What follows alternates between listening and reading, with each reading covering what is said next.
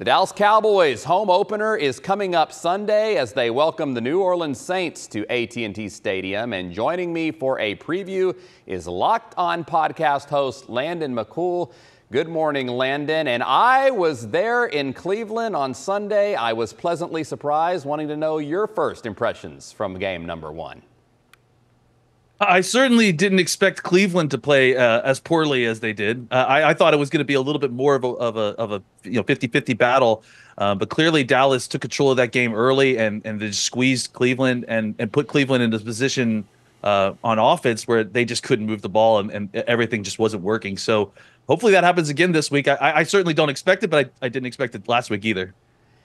And the opponent, the New Orleans Saints, they looked really good in week number one. And they pounded the Carolina Panthers, scoring on their first 9 possessions. So are the Saints really this improved, or was it just the opponent they were playing? I mean, I think it's got to be a little bit of both, right? I mean, I spent the entire week trying to figure out, just how good the New Orleans Saints are and just how bad the Carolina Panthers are, because obviously the Cowboys are going to face them a little bit later in the year as well. I do think that the Saints, look a little bit better. Their offense is a Shanahan-based offense, which the Cowboys have had traditionally problems with. I think, Shanahan kind of offense is what we faced a little bit with Stefanski last week, so maybe the Cowboys have solved a little bit of those issues with Zimmer. So I do think that this offense, has some explosive playmakers, and if you give Derek Carr time, that he will get the ball down the field. But I also think that they are going to have some injuries on the offensive line likely this week, just like Cleveland did. And Dallas is pretty good about taking advantage of those opportunities. Okay, everybody's got their money. Dak got his, CD got his. Zeke Elliott seemed to have a little bit of wiggle in his first game back. So what do we make of the offense? Yeah, I think the offense, still is trying to sort it out. They seemed a little bit off sorts, especially in the second half where they weren't really able to achieve a first down off of a third down. I think they were 0 for 5 on third down. So I think that they're going to want to run the football a little bit more. I don't think they got to as many touches as they wanted just based on what Mike McCarthy is saying. So they'll likely try to run the football because I think they're going to have an advantage in the middle of their offensive line versus the middle of that Saints defensive line.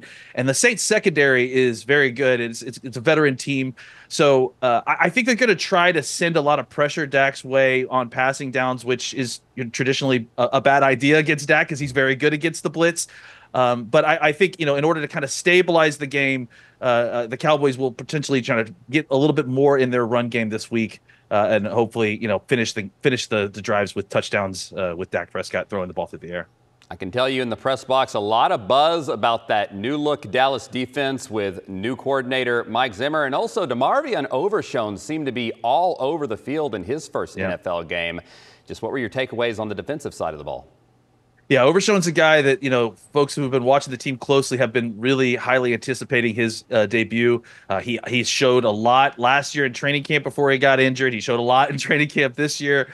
And so the folks that were out there in Oxnard aren't shocked because they saw him flying around the field out there. It's obviously exciting to see him kind of take that up a level into the NFL. But this guy, I think, is a future superstar, and I think he had an incredible debut on Sunday. It only goes up from here. All right, real quick, let's get your prediction, your score for this Sunday's game, the home opener.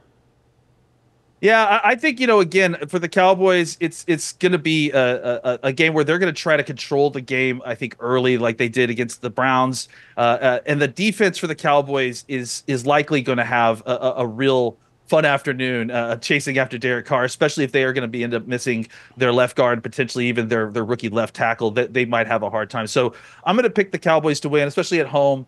Let's say 30-24. I just think that, the Cowboys defense is going to give the Saints offense more problems than the Panthers did. That's for sure.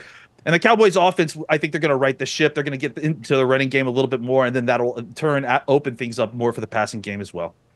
A 2-0 start sounds good to me, Landon. Thank you very much for joining us this midday. And don't forget, you can catch Landon with new episodes of Locked On Cowboys every day. Subscribe wherever you get your podcast. And make sure you wake up with us Monday after the game, because NFL insider Ed Werder will join Mark Istook on Daybreak to break it all down. Werder has covered the Cowboys for decades and brings you the kind of insight you're not going to get anywhere else. Tune in to the 6 o'clock hour of Daybreak Monday morning right here on WFAA.